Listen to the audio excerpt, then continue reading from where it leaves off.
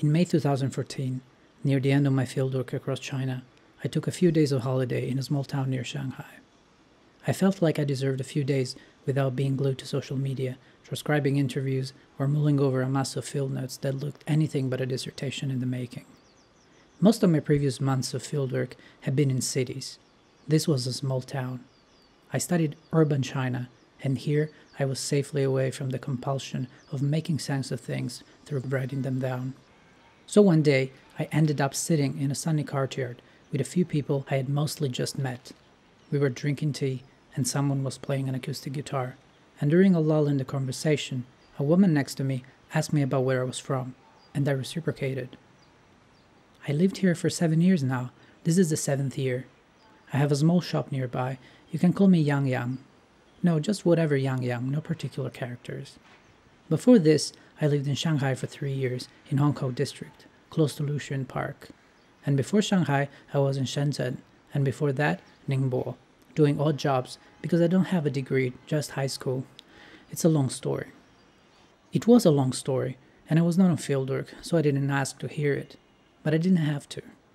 After a silence that in my memory feels like it stretched over minutes, she continued. The village where I was born is near Kunming, and even though it is actually quite close to the city, it takes hours to get there. It's all mountain roads, winding.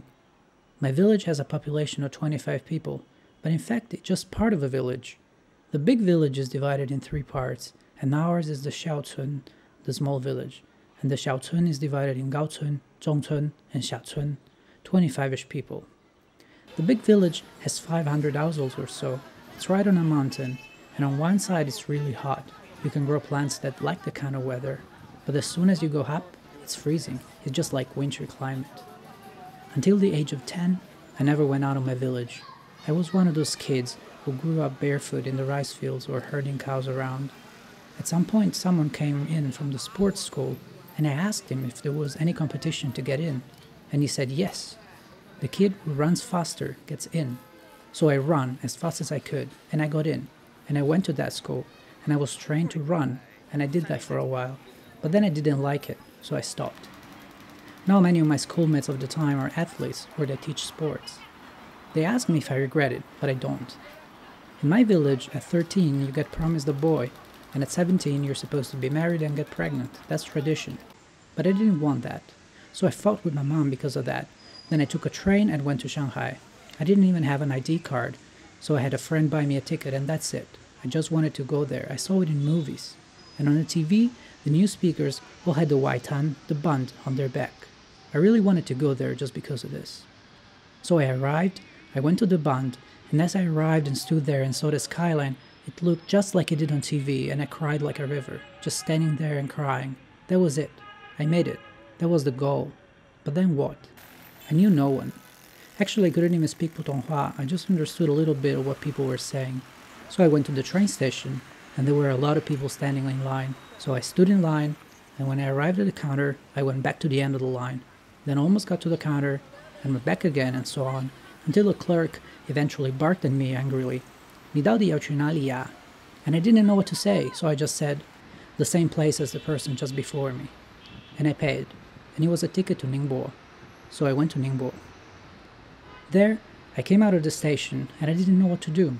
And there was this guy, and I looked at him, and he looked at me, and asked me 3 questions, very simple, that I still remember. He asked me, where are you from? And I looked at him. I didn't say anything. I didn't know what to say. And then he asked, where do you want to go? And again, I didn't know, so I kept silent. And lastly, what do you want to do? These questions really stuck in my mind. Then, I just walked around. I was hungry, so I bought one of those Henan cakes, vegetable and meat cakes, really small. They were 5 yuan each, so actually I bought 2. And I went to a park to sleep.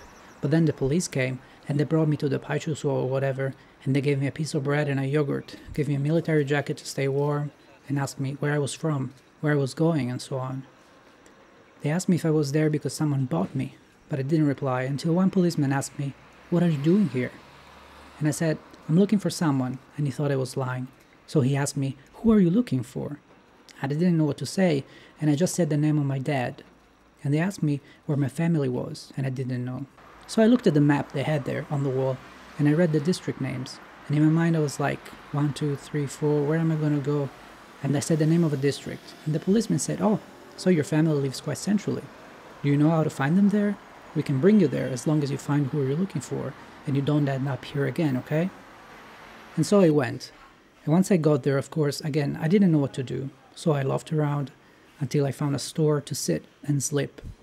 But at some point, someone came and said, hey, sorry, we're closing now.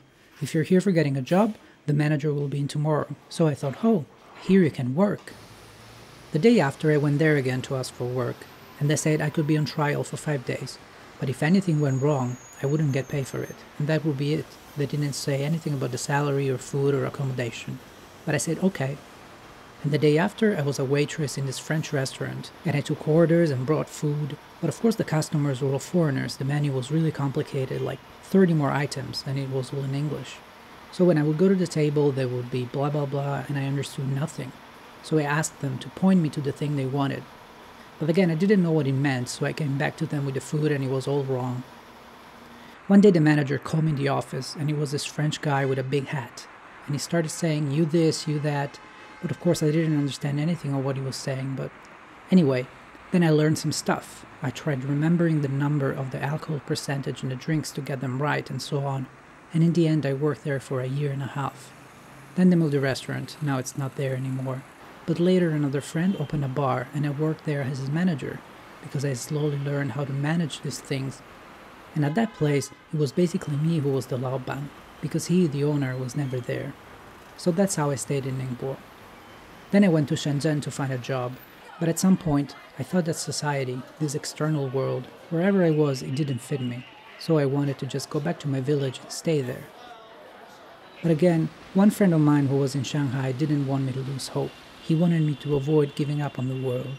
So he bought me a ticket and he brought me to Shanghai, and I lived in his place in Hong Kong. But I didn't have anything to do there, so he told me I should learn English and then go abroad to study. But I didn't want that either. I even bought the books, but Shinpuzai, my heart wasn't there. I asked him, why do I have to do this? Why is it good for me? So we fought a lot, and I went back. But then he came to Yunnan and stayed in my place with my family. And my family was so warm to him, and he liked the music there.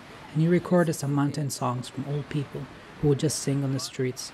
And he thought that how we lived there, with the cows, the fields and all, in the village, it was just like the pictures you can see in museums of tribes of 500 years ago living in villages. But that was real. You could live in it. So he liked it a lot, and we got married. Then we went back to Shanghai, then we separated again, then he moved here, and I did too. So I feel that in my life, it has always been other people who have really decided for me. Quite important people at the time, for which I moved around. Some people from my village at some point went back and got married there, but I think that being outside, every experience makes me find myself a bit more. Yangyang stopped telling me her story as naturally she began. Silence stretched over some other long minutes.